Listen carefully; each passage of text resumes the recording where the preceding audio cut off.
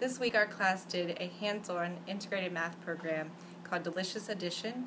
It integrates into our Trashless Lunch year-long program for a goal of reduced landfill waste. After a weekly discussion of the sources of trash that come from our lunch and snacks, our class discovered that the main source is granola bars and other snack foods. We concluded that making our own would really reduce the amount of trash we create during lunch while at school. So I changed a recipe from the typical measurements of fractions of cups into units, with 1/4 cup being the base unit. By changing the recipe into units, the students can practice adding multiple integers in a hands-on and engaging way.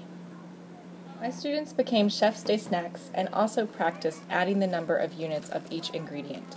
They used their creativity to mix flavorful ingredients such as dried blueberries, cranberries, and chocolate chips into the granola mixture. They then totaled the measurement units for the recipe for their specific combination and practiced a bit more addition while the snacks were put into the fridge to chill. We ended our lesson with another discussion on trash and how making our own food reduced the amount that we created that day.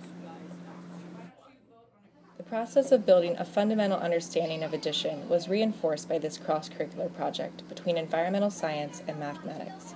Showing the students how simple it can be to make small and more sustainable choices reinforces their understanding of their own environmental impact and increases their confidence in using math in a variety of ways.